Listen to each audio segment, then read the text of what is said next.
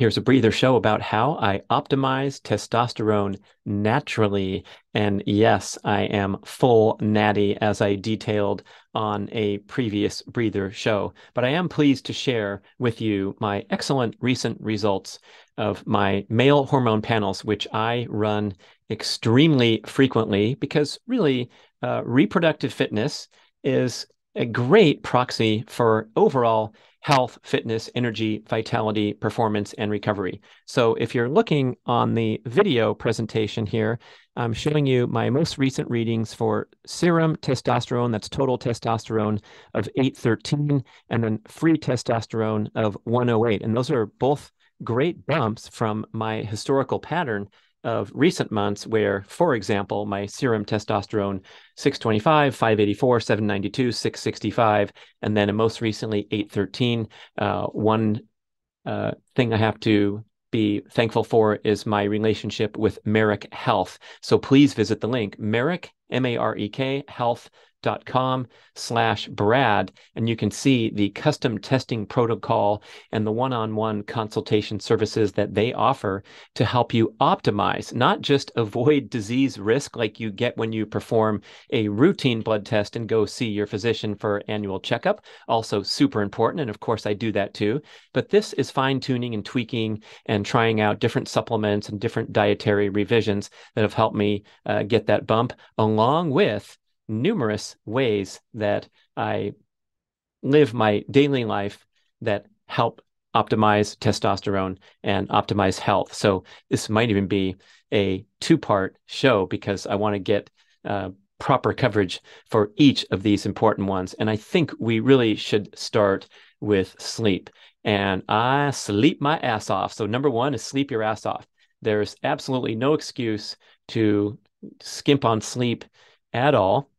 And I kind of define that as allowing yourself or creating a lifestyle such that you awaken naturally without too much difficulty, without a blaring alarm, hopefully near sunrise, because that's really important for circadian rhythm. That's when you get the natural hormone optimization and circadian rhythm alignment from exposing yourself to direct light. And it's also super important to get outside and expose your eyes to direct light in the morning. I'm not talking about sunny sunlight, but just the natural light, even if it's a cloudy, overcast day. And remember that looking outside through a window will filter out some of those important rays that have a tremendous impact on your circadian rhythm. So even if it's cold, if it's below zero, whatever you got to do, figure out a way to get a few minutes of direct light in the morning. And if you're in a more temperate climate, spend some time outdoors as soon as possible near sunrise every morning. And that is the way that you set yourself up for a good night's sleep later that evening, because you are getting that natural spike in the mood elevating hormones such as serotonin and cortisol prompted by sunlight, and you get a concurrent melatonin release in the evening if you have done a lot of good work with circadian alignment, exposed yourself to sufficient natural light, and then done some hard work in the evening after the sun sets to minimize your exposure to artificial light and digital stimulation after dark. So when I say sleep your ass off, I'm talking about doing whatever it takes to get to bed so you have sufficient time to awaken naturally and with minimal difficulty, right? I know I'm a little bit drag ass on certain mornings, but as soon as I launch into my morning routine that we'll be discussing as one of the tips, I start to feel that natural energizing, indicating that I obtain sufficient sleep. So sleep is number one. Awaken naturally. And if you're having trouble there or you feel like you're deficient, the key here, two things. One, minimize artificial light and digital stimulation after dark. And two, create an optimal sleeping environment. And that means dark, that means cool temperature, that means a kind of a sanctuary so that you can promote a restful parasympathetic state, not a stressful environment such as you might find if your bedroom is filled with clutter or you have a workspace in your bedroom. It's going to have an adverse psychological impact to be looking at your computer screen or your desk piled with bills and paperwork when you're trying to go to sleep. So at all possible, have the bedroom be dedicated to sleeping and make sure that you can get it really dark. And that includes getting rid of the little LED emanation from technology. So you can use black electrical tape to tape over those annoying things that come out of plugs or power strips. And certainly getting your technology, your mobile device and other devices far away from your head so you can sleep without that EMF interference in a dark room. And as far as temperature, the temperature controlled mattresses have become so popular lately. I love my product from 8 Sleep, super high tech. And basically what they're doing with this technology is they're trying to optimize the temperature of the mattress. You can set it for a certain temperature and making sure that it's nice and cool. So when you get into bed and try to go to sleep, you can't fall asleep unless you lower your body temperature by a couple degrees. This is from the research in Matthew Walker's popular book, Why We Sleep. And so knowing that falling asleep requires a drop in body temperature, we have to facilitate that with an appropriate environment. So that would be cool air temperature, cool mattress temperature, yet sufficiently warm skin temperature so that we don't freeze and shake and shiver when we set our air conditioner down to the 60s and we jump into a mattress that we've programmed to 58 or whatever. That's why people wear pajamas and get under the covers and under the blankets. So that's when the human feels best, is when we're in a cool environment with warm skin. Now, the problem is a lot of times you generate body heat under the covers, and then if you're waking up midway through the night, there's a lot of great research that this is driven by an elevation of body temperature, inappropriate elevation of body temperature. That's where the temperature-controlled mattress comes in. A less expensive hack than investing in a new mattress, although why wouldn't you invest in the absolute best mattress you can find when you spend a third of your life on the mattress? It's more important than your car, unless you're spending a third of your life in your car. If so, you have my permission to invest in the absolute best car you can enjoy, right? But look, optimize your sleep environment, super important. And easier way to keep cool is to, minimize your covering. So if you do get a little bit warm in the night, you can shed some of the layers of a blanket and try to keep that body cool, but skin temperature warm. So sleep being number one. My personal strategy, I have great importance on getting to bed at a consistent time. And if it gets past 10:30 p.m., ask Mia Moore, my wife, she will tell you that I start to shut down. I start to mumble and slur my words.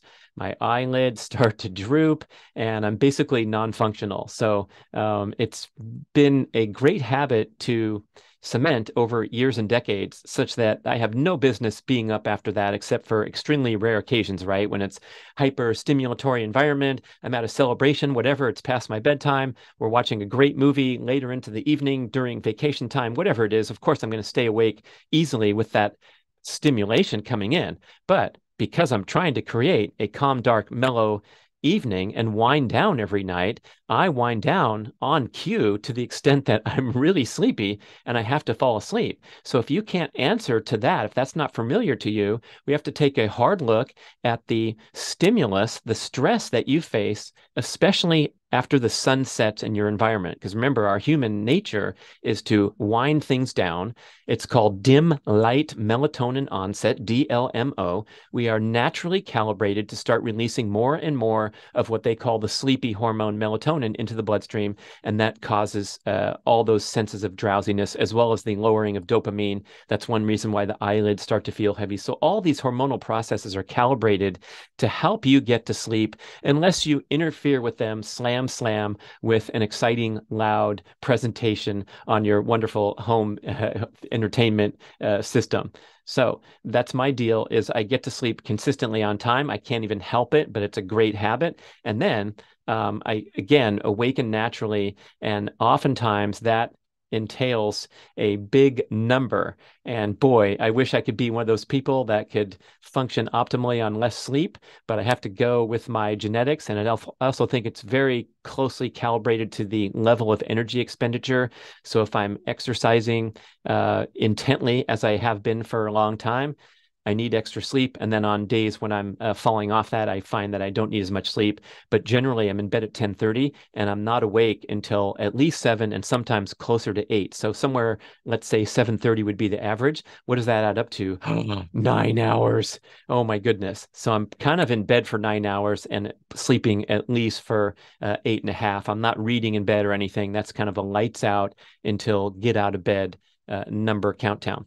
As we close this discussion on sleep, and this is going to be part one of natural testosterone optimization, I do have to put in a plug for a different kind of rest. So we all know how important the block of evening overnight sleep is, but we also are incredibly obligated today, like no other time in human history, to find ways to achieve downtime from what has now become a hyper-stimulatory, hyper-connected daily experience. And so we have the potential to be constantly entertained and engaged with the mobile device at all times from the moment we wake up. And I mean the moment we wake up, because 84% of Americans reach for their phone as their first act upon awakening. 2/3 of that number are still in bed when they reach for their phone, unfortunately. So that is a huge cultural trend that as soon as we open our eyes, we are engaged with technology. And you know how we have that downtime during the day that's no longer there. And boy, sometimes I really appreciate when I'm standing in line somewhere and instead of wasting time, I get to use my phone and be productive even. So, that's great. But when we look at the big picture and we realize that we no longer have that downtime that was inherent to human life for entire history until recently, that's when we need to have great discipline to put the device aside, go outside, sit in a chair, and stare into space for 5 minutes in the office courtyard. I love to go and take a hot tub in the middle of the day just to disengage my brain, especially on a cold day. It feels so great and refreshing and restorative because I'm away from the screen for those precious 15 minutes, and then I'm back and feel alert and energized. Same thing for a nap. You can't beat that for a very efficient restoration of the electrical circuitry and the sodium potassium pumps that help brain neurons function.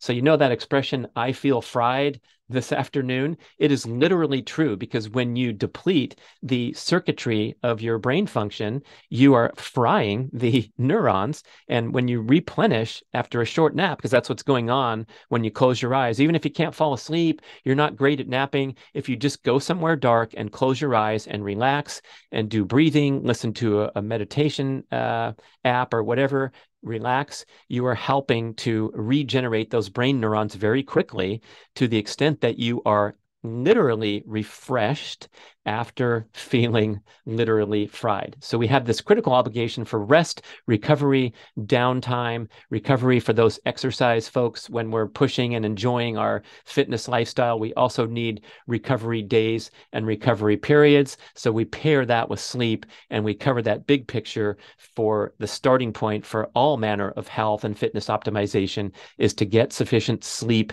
and rest. Thanks for listening, and more to come on this topic of natural testosterone optimization.